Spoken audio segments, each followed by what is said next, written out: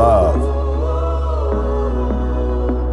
I was thinking about how difficult it is for us to find and to maintain the love that we all yearn for.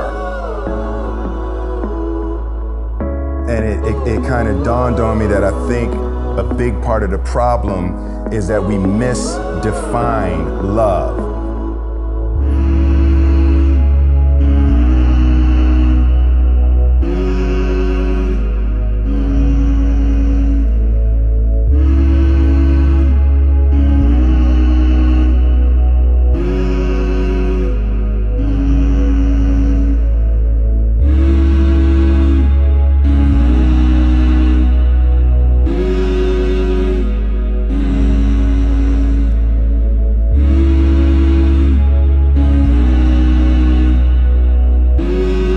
At its core, I think love is help.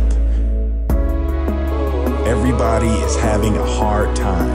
So love is really devotion to their struggle. It's when you're committed to helping somebody with their life, helping them to suffer less, helping them to manage their minds and their emotions. I think love is a deep desire for our loved ones' growth and their blossoming and their all-around well-being.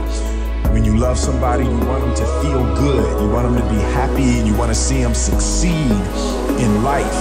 And love really demands an in-depth understanding of their hopes and their dreams and their fears, their needs and trauma.